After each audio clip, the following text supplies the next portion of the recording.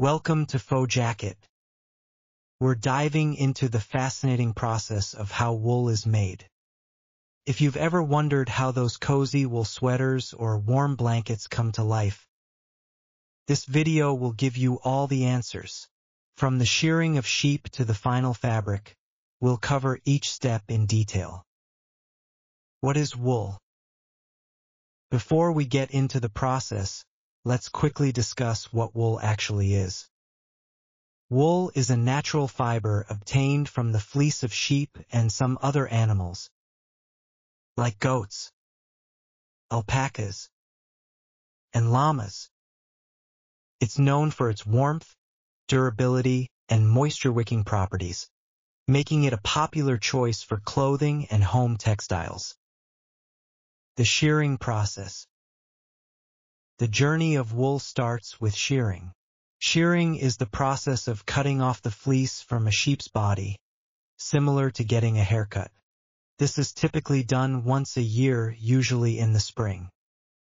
Skilled shearers ensure that the sheep are handled gently, and the fleece is removed in one big piece, known as a fleece or clip. Cleaning and sorting. Once the fleece is removed, it needs to be cleaned. Wool straight off the sheep is greasy and contains dirt, sweat, and plant matter. This process, called scouring, involves washing the wool with water and detergents to remove the grease and impurities. After cleaning, the wool is sorted based on the quality, length, and color of the fibers. Carding the wool.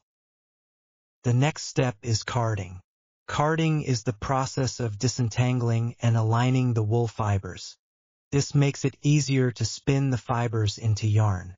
During carding, the wool is passed through rollers covered with tiny teeth, which help to separate and straighten the fibers, turning them into a fluffy, soft material called roving. Spinning the yarn. The roving is then spun into yarn. This is where the fibers are twisted together to create a continuous thread. Spinning machines draw out the roving and twist it to give the yarn its strength. The tighter the twist, the stronger and smoother the yarn will be. Dyeing the wool. Wool can be dyed at various stages in the production process.